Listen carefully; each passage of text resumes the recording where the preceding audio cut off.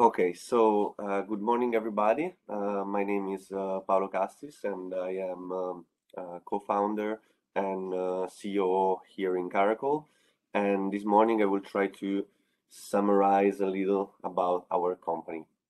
And CARACOL provides extreme additive manufacturing solution um, on a big scale and with high technical materials and technopolymers for advanced industrial application.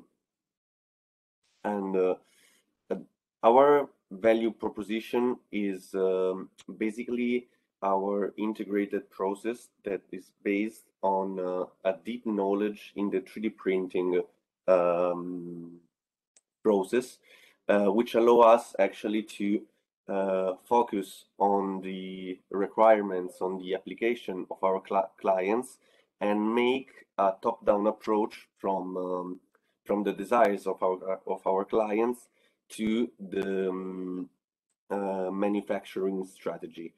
So we are able to actually do that because we, first of all, we develop our main technologies, so the robotic 3D printing system that we will analyze just in the next minutes.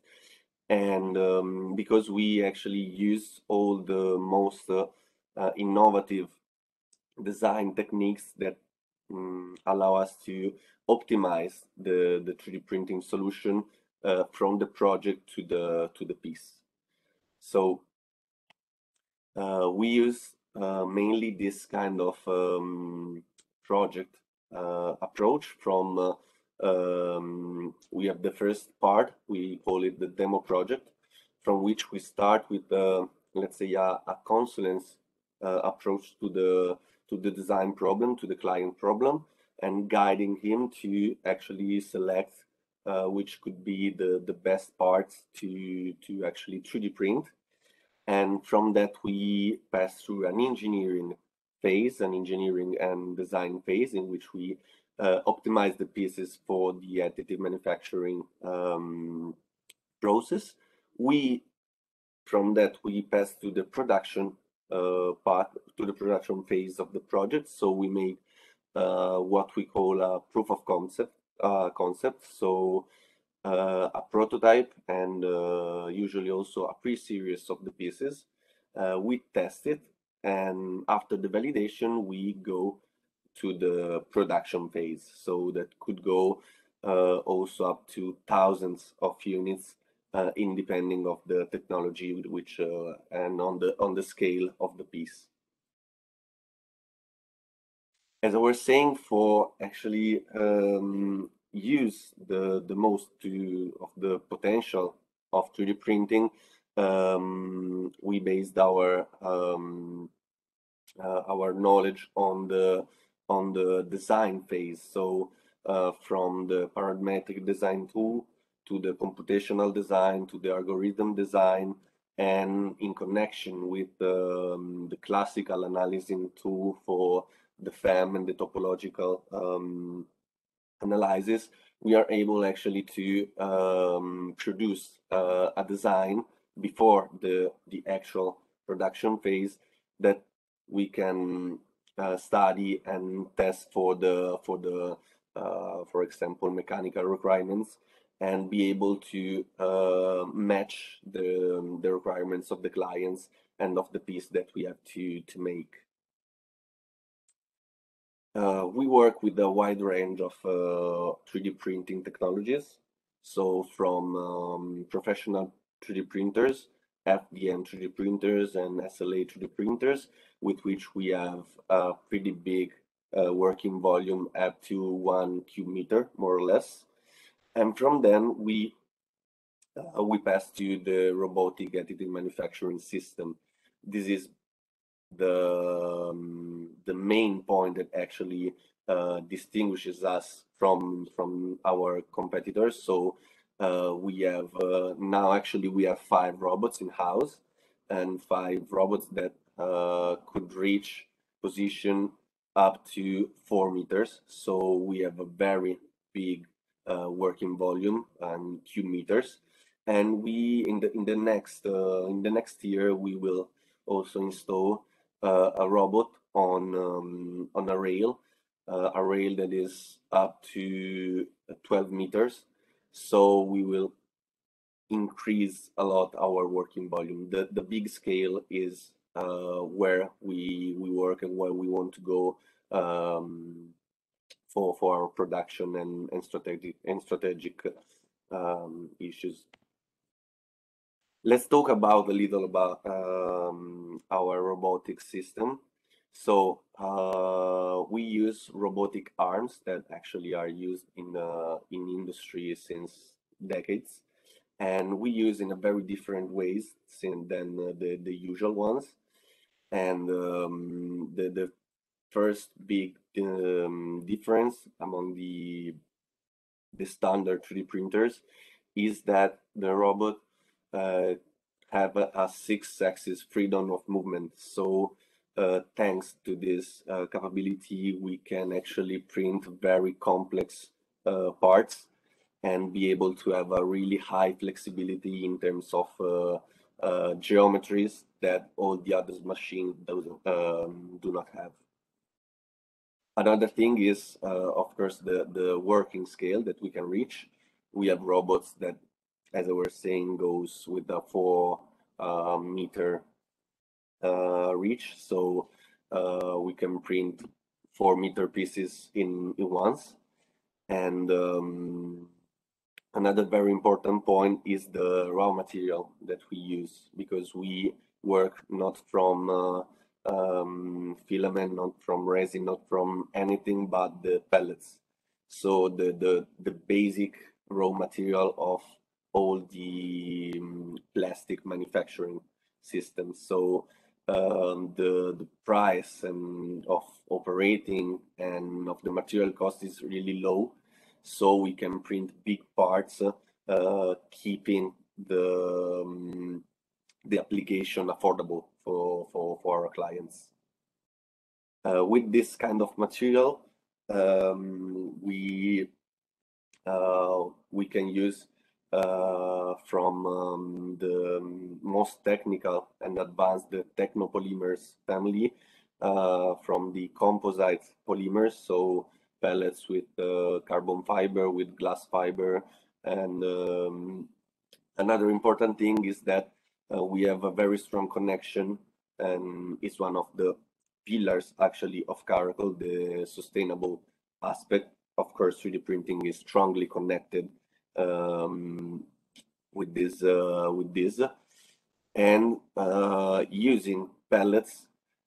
This fact allows us to use a huge quantity of recycled material, and we actually do a lot of projects with this, and we take care about all the process also with our clients. So from the collecting of the waste to the recompounding of the material of our clients, and after that we use this material for making the projects for our clients.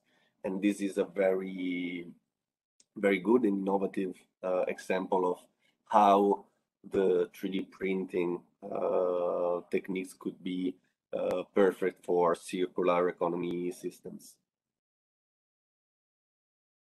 With this material, of course, we serve quite a lot of very interesting industries, from the automotive and motorsport to the aerospace, our main focus in this moment and in the next years, the energy and the oil and gas industry, the marine industry, industrial machinery in general, the design and art, and also medical devices.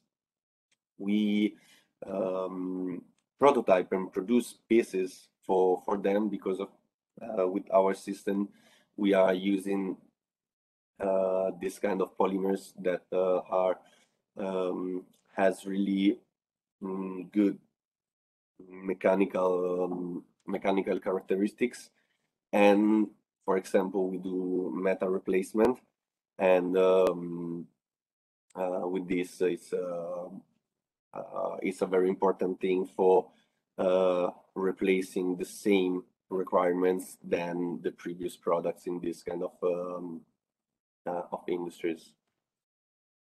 We offer also a wide range of services to this kind of industries, from, as I was saying, the design and the concept developing at the first place, going through the engineering phase, the prototypes, the production phase, and all the things in the material characterization and recycling process that I was talking about before, supporting and internalizing 3D printing industry machines in our clients' facilities, and training workshop connected, of course, with the last activity. And this is another thing that actually distinguishes us from the other, because we do not sell the machine, but we sell our service. So we install our machines from the 3D printers to the robotic system in facilities of our clients, and actually we handle all the design part, all the programmation of this machine from our facility, and actually the client just need to activate the machine without the need of knowing in deep the 3D printing process. So the client has the machine inside, the piece inside, and the knowledge still remain in CARACOL. That is the most efficient way for the client to produce in the better way their pieces. Now I'll show you an example of one of our production. This is a large-scale aerospace tool application. The problem was that our client had this big part that was very heavy, that has a lot of pieces to be assembled. The lead time of the piece was quite high, so almost 1 month to deliver the piece, and it was making from metal with a milling process and from the blocks, so very high expensive manufacturing technique. And so he had a time and cost problem. So we proposed him to take the project and to study the application, and we find out that this large scale jig for drilling and trimming of the aircraft belly fairing panels could be made with composite material that were sufficient for the mechanical requirements of the pieces. We decide so the material with which we were going to use for the application. So it was a composite material, a polypropylene with glass fiber, and we 3D print the pieces. We redesign actually the pieces also, and we studied the technical specification through our softwares. And after that, to reach the very high tolerances, dimensional tolerances, we mill just the tool side, and we reach 0.1 millimeters in dimensional tolerances and a surface roughness of 1.6 microns. So actually the same stuff that you can reach directly with milling metal from the block.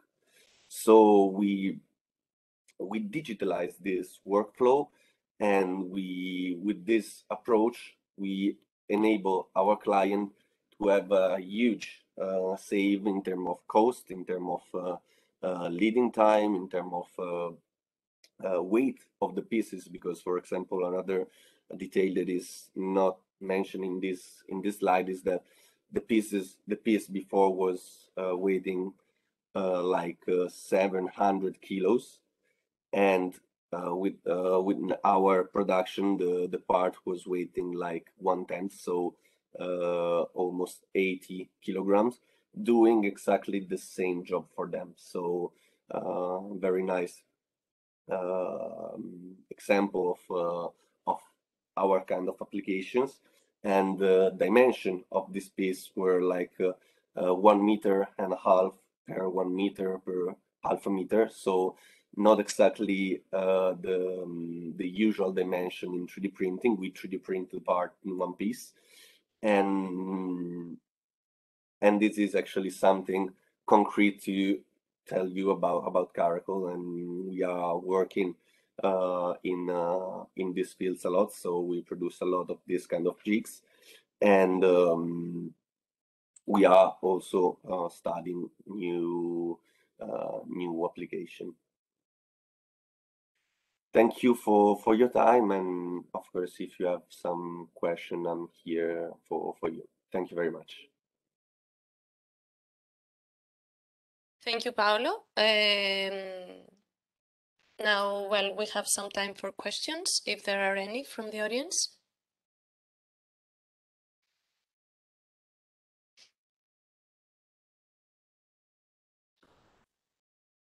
Yeah, thanks, Mirto. Thanks, Paolo, and all the speakers. I have a quick question for the last presentation from Paolo from CARACOL regarding process monitoring and control. So, as you know, from IMEN, we are very focused on database optimization of manufacturing processes, and of course, additive manufacturing is a very well example, since it's a very complex manufacturing process indeed. So, from your point of view, are you currently working on specific process monitoring and control? For example, on the nozzle, are you working with heat control or pressure, or heating also the substrate somehow? To what extent to have this process monitoring and control really provides higher quality products? What's your perspective on that? Yeah, you touch a very good point. Of course, we first of all, we develop when I say we develop our robotic 3D printing system, I mean that we develop the hardware, the software, and also the automation of all the robotic cells. So we work in all the aspects internally to develop something that actually we can control 100%. And we have different also some patents on what you were saying. So the monitoring of all the process, and a real-time response also on what is actually happening in the reality. So what you were saying, the flux of the extrusion, the temperature of the layer on which I am dropping the new layer, the new material, and the speed according to the geometry and the part of the geometry, the refrigeration of the piece. These are all stuff that we are in developing internally. So we think that to actually deliver pieces that are the best and that fits the best with all the studies that you do before, because of course, as we all know, the FEM studies on the 3D printing parts are something that is not so usual and that you can do in some kind of ways, because of course you are working with anisotropic pieces and production techniques. So our aim is actually to reduce to zero the difference between the performance among the three axes when we 3D print. So being able to have the piece with the same technical performance in all the direction. And you find me agree with what you're saying. So definitely we are working on that, and we are working also on the environment in which we put our robotic arm to work on. So we work on the printing bed with some strategies for mechanical grip. We work on the cell, so having thermo and drying cell controlled, so we can actually work in an environment that is the best for the material. We dehumidify the material before printing. We have an automatic alimentation system, so we can print for days with our system. And so we try actually knowing really well the process, and so the potential and also the limits of the 3D printing, especially on the layer by layer 3D printing. We try to consider all the aspects to deliver a dimensional good piece, technical good piece, and then when it's needed, we connect our kind of work, so the 3D printing with for example the milling, like in the case I showed you before, with lamination, and we are internalize this kind of hardwares to do everything internally, so be able to deliver this kind of pieces with very high demanding requirements. So for example 1/10 of millimeter of dimensional tolerances, that in 3D printing is something very difficult to achieve. And that's all. So yeah, we are not just focusing on the extrusion, let's say, like maybe most of the 3D printing companies and realities does, but on the whole. So Okay. yeah. Okay, thanks. Thank you. Can I make 2 comments regarding data spaces? First of all, additive manufacturing is one of the major application domains for data spaces, especially when we have an ecosystem of or a battery of additive manufacturing companies to be integrated in order to see which is the best offer regarding the printing of some parts. This is something.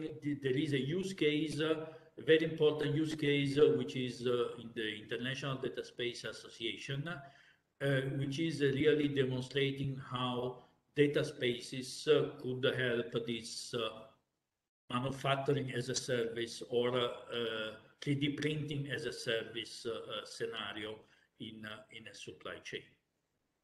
Regarding instead the data which is produced by industrial IoT, one of the most important application of data spaces is in data quality.